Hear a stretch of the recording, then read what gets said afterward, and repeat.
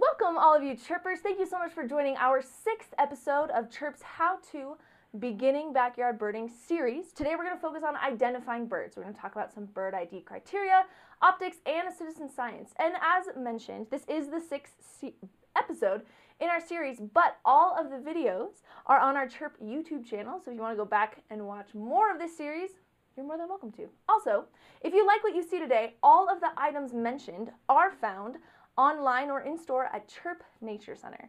And the best part is after this presentation, you can take a short quiz, maybe like 2 minutes, and be entered in to win a grand prize, which is going to be one of the items featured in our tutorial today. So here is Randy, the owner of Chirp, here to help you make your backyard birds happy. Take it away. Thank you, Tori, and thank you for joining us. No matter your skill level, today we're going to walk through the steps and the resources you can use to help better your birding. So here's an overview for what we're going to do right now. First, we're going to go over bird identification criteria. That's going to be step number 1. Step number 2 is we're going to talk about the importance of optics and how they improve your birding experience. And step number 3 is we are going to talk about how you can participate in citizen science and share your sightings with the scientific community as well as your friends and family. Speaking of sightings, you may spot Joy helping us today. She's keeping us on track as we fly through our how-to tutorial. So first, let's hear from you. How long have you been birding? Are you brand new or have you been identifying birds for years? Post your answers in the comments section. Okay, to quickly identify birds in your backyard and beyond, let's start with step number 1, bird identification criteria. Every bird has distinct characteristics, and by categorizing a bird's unique features, you can more easily narrow down its species and ultimately put a name on it. We've created a list of these bird identification criteria so that you know what to look and listen for when you're identifying a bird. So first, pay attention to the habitat. Second, listen for the sound. Third, note the behavior. Fourth, consider its size and shape. And fifth, finally but not least, look at the color pattern. And you'll notice we have those in a specific order with the color pattern last, and that's on purpose. We'll explain that as we go along. Use this phrase to help you remember these criteria, HSBSC, or happy singing birds sit and chirp.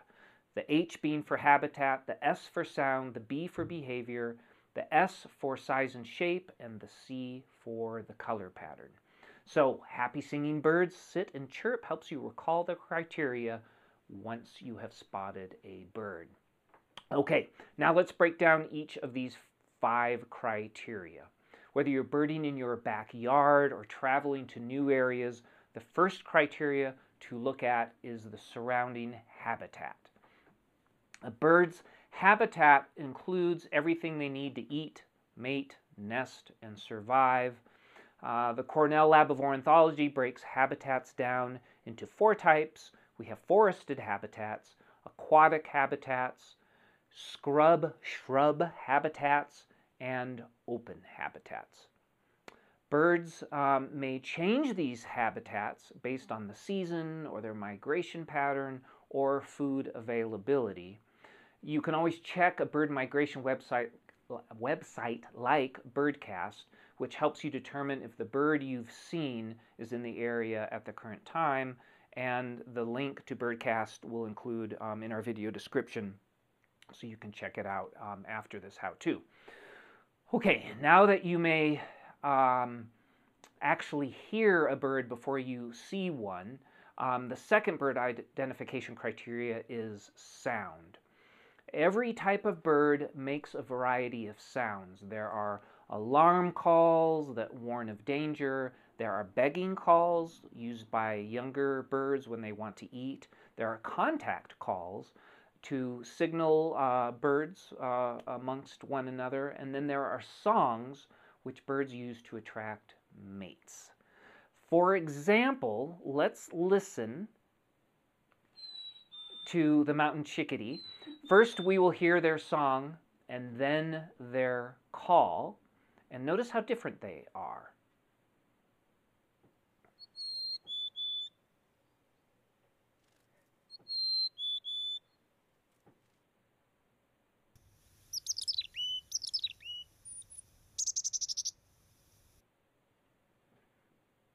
Okay, it's valuable to listen to a bird's sound and then see the bird. This helps associate the sound that you're hearing with the visual appearance and kind of burn it into your brain. I find that's a helpful technique. So once a bird is in view, the next criteria to use to narrow down an identification is to watch their behavior. Often a bird's behavior is associated with a specific bird species, so noticing a bird's behavior provides an important clue to what a bird may be. When you're watching the bird's behavior, pay attention to how it sits, how it moves, how it flies. Also notice its feeding or foraging strategy. For example, pygmy nuthatches forage tree trunks for insects, but you don't typically see a red-tailed hawk darting around a tree trunk searching for food. Instead, birds of prey hunt by flying overhead, searching for prey down on the ground. Noticing a bird's behavior can help you differentiate between birds, even if they physically look and sound similar. All right, another criteria to help identify a bird is to note, number 4, their size and shape. First, compare the bird's size to birds you know well. Is it, for instance, larger than a sparrow, a robin, a crow? Also consider the various body part sizes relative to one another. For example, is the bird's bill long in relationship to the head, or is the bill short and stocky? The violet-green swallow's bill is only about 5 millimeters long, but an Anna's hummingbird, similar to what we just saw, their bill is typically 18 millimeters long, almost 20% of their body length. So get an idea of how different body parts are relative to one another. Also, when you're considering size and shape, notice the overall shape of the bird. Look at the head shape, the neck length, the body shape. Focus on the silhouette of the bird, and still at this point we're not getting overly distracted by the color of the bird because we're saving that for last. So we've observed the habitat, the sound, the behavior, and the size and shape of a bird to narrow down our identification. The final criteria to look for when identifying a bird is their color pattern. And this, incidentally, is what people often focus on first, but we find that this process of narrowing through these criteria actually gets you more quickly to a more accurate identification. So when you're looking at color pattern, note not only the colors that you see, but the relationship of the colors and color patterns. For example, is the entire head a solid color or just the top cap? Are there stripes above or below or through the eyes? Is the chest a different color or pattern? Look for outrageous colors so that you can set birds apart from one another. Don't focus on every detail you see in a picture because a bird's appearance changes with the seasons. Also, male and female birds of the same species are typically similar but often different. All right, so well done. Those are the 5 criteria for bird identification. So next time you are trying to identify a bird, remember HSBSC, H for the habitat, S for the sound, B for the behavior, S for the size and shape, and C for the color pattern. Or you can just use the phrase, happy singing birds sit and chirp to recall these bird identification criteria. Okay, great.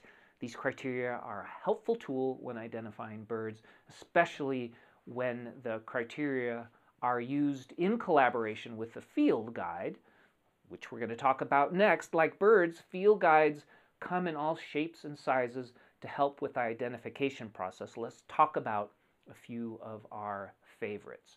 The first one, our favorite one, is the Peterson's Field Guide. There are a variety of guides for geographic ranges. In this particular guide, there's a North America one, a Central North America one. This one's the Western North America one, and this is our favorite because we're in the West. And one of the reasons that I like this is there's a quick reference guide in the beginning. So if you know that it's a J, for instance, you go to the J section, and then it quickly takes you to that part of the guidebook. Also, there are illustrations. I prefer identifying birds from illustrations because the illustrations actually accentuate certain key characteristics of the bird, and I find it's easier than using photographs often. And this book I like because it comes with range maps, and it's happened more than once, I will admit, that I'm looking at a bird going, oh, I think it's one of these, and then I look at the range map and I'm thinking, no, it's not, because it's nowhere near where I am right now. So some of the reasons why we like this guide. Some guides are more specific in their regionality. There is a Birding for Beginners guide here that's specific just to California. You can also get a great guide that is more specific for species, like this Birds of Prey of the West, another one of our favorites for identifying raptors. And if you're a more experienced birder, you can hone your identification skills with this Kaufman's Field Guide to Advanced Birding, another good one. When you are birding in the boonies, let's say you want to pack light but still carry a smaller guide, you can look for pocket guides like this one that is smaller, easier to carry around. It fits in your backpack, but it still has a lot of specific species information in it. But if this is still too heavy, there are even smaller guides like these pamphlets, Nests and Eggs. They go on gardening for birds, bird feeders and food, waterfowl ID series, Birding 101, Birds of California, trees. Okay, thank you, Joy. So, thanks. I really feel so prepared now, especially when it comes to trees. So when you're birding, a bird example, a bird checklist is also very helpful. Chirp's Wild Bird List right here has all the birds that are specific to our San Bernardino mountains here in Southern California. I find that lists like this, which should be available at your local wild bird store, hopefully, is helpful to help you narrow down. Also, it's a good way for you to keep track of the birds that you've identified. This Chirp list has a little spot where you can mark them. So we give out a lot of these. They're very helpful to our local birders. So, do you have a favorite birding guide you've found especially helpful? Share it with us and let us know in the comments, please. Another bird identification resource or tool comes in the form of phone apps. It's like carrying a bookshelf in your pocket. There's the Audubon app. eBird is great for tracking bird sightings. There's the Merlin Bird ID app, which helps you identify birds all around the world. Great tools. Be aware that although these birding apps are very convenient, these technologies do rely on batteries and internet connections, which don't always work all the time everywhere. And if you do prefer your electronics to help you with your bird identification, I find it's a really good idea to have a good old-fashioned backup, just in case.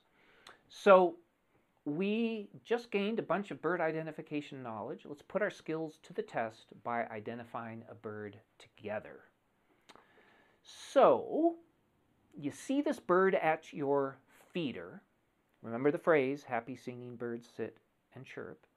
And then you use the bird identification criteria we just talked about. We'll notice its habitat, and in this case, a forested habitat with lots of trees and shrubs.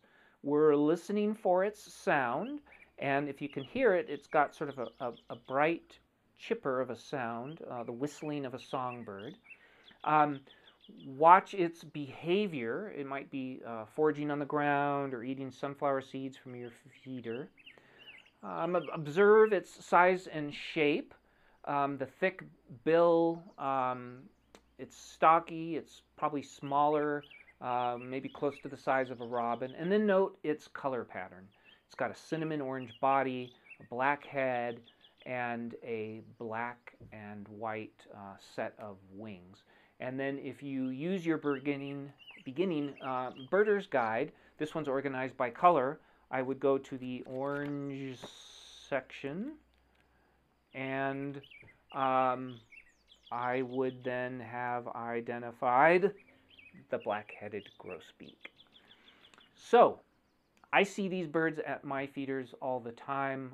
They're one of our favorites. They're very stately to us. We've nicknamed them Lord and Lady Grosbeak. So that's just an example of how the bird identification works. So we've used these criteria and the field guides to identify birds. Let's move on to another important element, a key element of birding, and that would be step number 2, the importance of optics. So you certainly can identify a lot of birds with the naked eye, but bird watching binoculars are almost essential because they help bring the birds into focus at further distances, and they magnify the details, and they really make birding much more pleasant, much easier. And binoculars range in price from $50 on the low end to $2,000 or more. You can spend a lot depending on the quality of the optics. When you're buying binoculars, the first thing that you want to look for is the magnification power and the lens diameter. Binoculars are characterized by a set of numbers. The first number typically would be like an 8 or a 10, and that is the strength of magnification. And then the second number, if we're saying like 8 by 42s, the second number, the 42, is the diameter of the lens, so the size, how big the lens is. So the first number is the magnification, how close it brings things to you. So an 8 or 10 power magnification brings things 8 or 10 times closer to you. And then the second number, let's say the 42, is the diameter of the lens. The recommended size for beginning birders is an 8 to 10 magnification and a 30 to 42 millimeter lens diameter. This range is a good balance between performance, size, and weight, and that's why they're most popular. So here I have a pair of Diamondback 8 by 32s. It has the 8 magnification power, the 32 millimeter diameter lens, and it's a great beginning pair of binoculars for only $270. They're nice and compact, they're weatherproof, we could go on, but a great pair to start out with. Second element to look for when you're considering binoculars is the overall quality. Typically, the higher the quality, the higher the price. Seems kind of obvious. The benefits of more expensive binoculars are that they would typically have clearer, crisper, brighter images. The glass, the optics are better, so they allow more light through. They have higher quality lens and lens coatings. Again, that contributes to the quality of light that comes through and how much comes through. They would have water and fog proofing, and then they have eye relief, which is the ability to adjust this back end and adjust it for glasses or long eyelashes, and help keep your eyes from getting too close to the actual lenses. If it's in your budget, it's worth spending the extra dollars for better vision. For example, somewhere, oh yeah, these.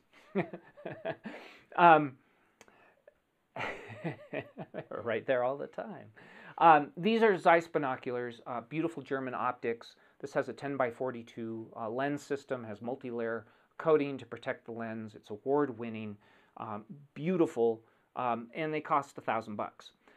The thing with binoculars, though, to keep in mind is it's not like they go out of style like your iPhone or your laptop every few years.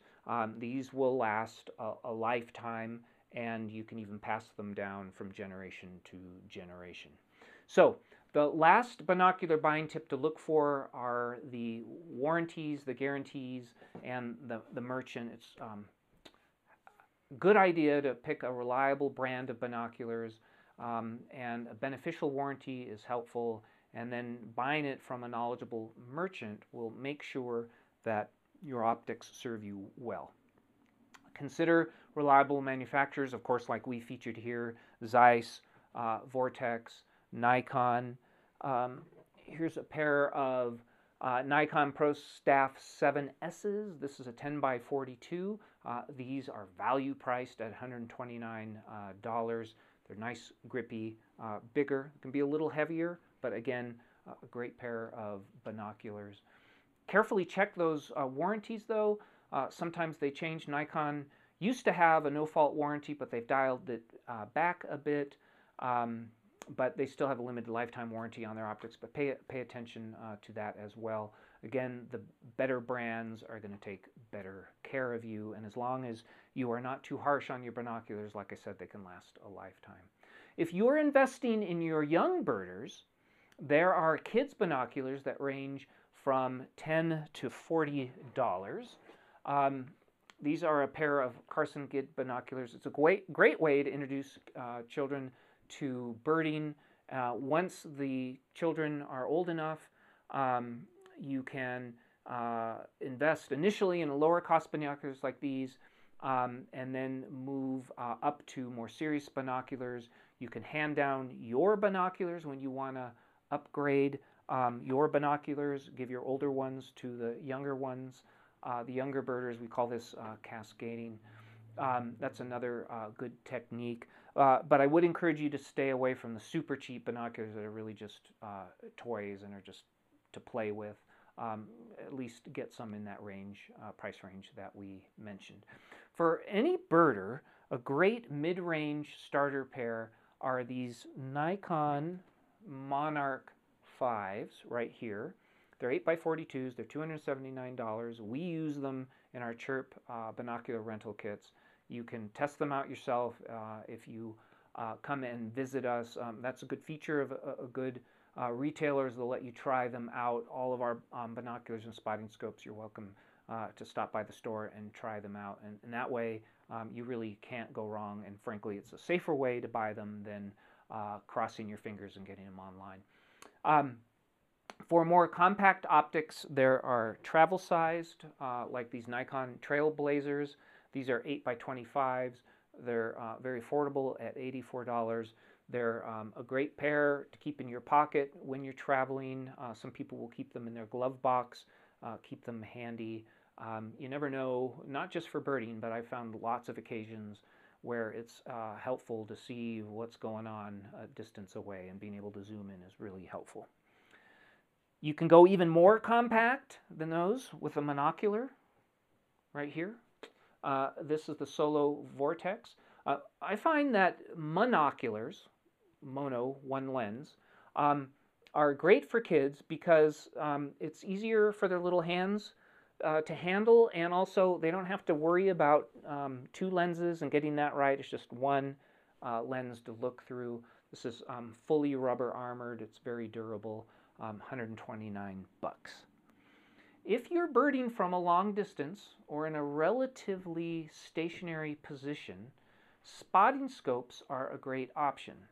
This is a Vortex Viper HD scope. It runs about $700. These have higher magnification than binoculars, and they can be mounted on a tripod under here. You could also mount it on a window. There's a window mount where you can put it on the window of your car. And these, again, are great for getting up close, especially if you don't have to be super spontaneous with your sightings. All right. Overall, when it comes to optics, there are a lot of options and it can seem overwhelming. That's why it's a good idea to consult with and buy from a knowledgeable, established retailer. And if they're well taken care of, excuse me, like I mentioned, good optics can last a lifetime. So a significant investment in optics makes good financial sense in the long run. We'd love to hear from you. Share with us what type of binoculars in the comments you have found useful. Okay, we've gone through bird identification criteria, birding guides, bird watching optics that are best for identifying birds. The final step in our How to Identify Birds episode is step number 3, citizen science and sharing sightings. So by sharing your sightings, you can contribute to this thing called citizen science, which is where the general public shares the data that they've collected with scientists, and then the scientists use that as an important part of their scientific work and analysis. Sharing your sightings is important because these observations are helpful to scientists for them to provide historical perspective on bird populations, give information on migrations and breeding patterns, and contribute to conservation studies. So eBird is an especially good way to do that, and I'd encourage you to keep track of your sightings through eBird, because then they get used by real scientists. So to record these sightings, create checklists and life lists. This would be more for your personal use. You can keep track of birds you've successfully identified using a blank journal, like this. It's compact, easy to store in a backpack, or you can use specific birding journals like this. This one is the Sibley's Birder Life List and Field Guide Diary, one place to keep track of all of your sightings. For younger birds, younger birders, who want to record bird sightings and create checklists, there's introductory birding journals like the Young Naturalist Sketchbook right here. And there are even coloring guides like this Sibley's Bird Coloring Book. It's a helpful way to identify birds and exercise your creativity.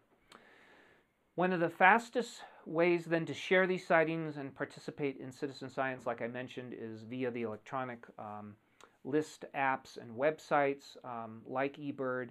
And it keeps track of the locations, and you can enter notes, and you can even explore other birders' data. I'll use eBird to get an idea of what birds I would expect to see in a particular area. And one of the greatest joys of birding is sharing it and the sightings with the birding community, as well as with your friends and family. So it's yet another benefit of birding. Practice your bird identification skills with a game of a bird bingo or a game of match a pair of birds. You can get the younger generations engaged with nature-themed games like Animals at Home or Who Pooped, or even Poop Bingo. Or give the gift of birding to young ones with a Young Birders gift set. It includes kids' binoculars, a Young Birders guide, an Audubon bird call, and one of our exclusive Chirp Wild Birds Love Me stickers. Whether you enjoy the peaceful seclusion of getting out in the field or the excitement of sharing birds with others, one of the beauty of birding is that it can be as solitary or as shared as you prefer. So, congratulations. You know how to identify birds. Doesn't that feel good? Let's review. Number 1, bird identifying criteria. HSBSC. H being for habitat, S for sound, B for behavior, S for size and shape, and C for color pattern. Step number 2, select high quality optics appropriate for bird watching so you can clearly spot birds from farther away. And step number 3, participate in citizen science by sharing your sightings, using journals, apps, and even fun games to get others involved. Whew! We have covered a lot today. If you have any lingering questions, you can always call us at Chirp at 888-412-4477. You can email us at help@chirpforbirds.com. You can visit us at our retail location in the Big Bear Lake Village here in Big Bear Lake, California, and we're always happy to help our fellow birders. All right, thank you for joining us. My work is done here. Remember, full feeders, full hearts. Tori, fly us away.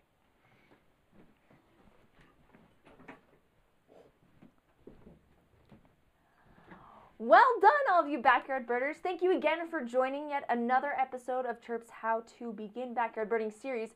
As a reminder, all of the episodes are on Chirp's YouTube channel. Also, we have walks and talks, over 6 months and almost 20 videos, all of this fun birding, engaging content that you can enjoy.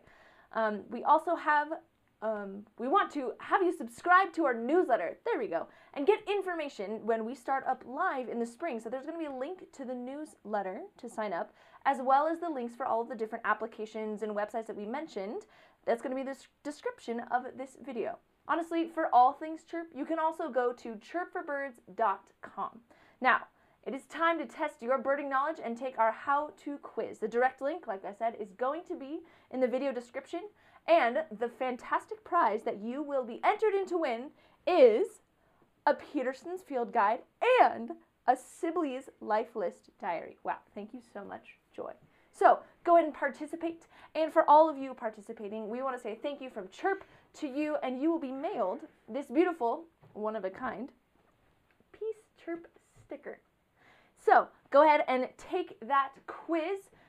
It will end soon, so there's a limited amount of time which you can take the quiz and be entered to win those beautiful field guides and diaries, as well as be entered in to win the stickers. So go ahead and take the quiz. It's honestly 2 minutes. Just go ahead and take it now. And no matter what, you'll be getting a sticker. So again, thank you guys so much for joining us here today. We're so happy that you were here. Go ahead and check out our other videos on the Chirp Nature Center YouTube channel, and we look forward to seeing you again soon.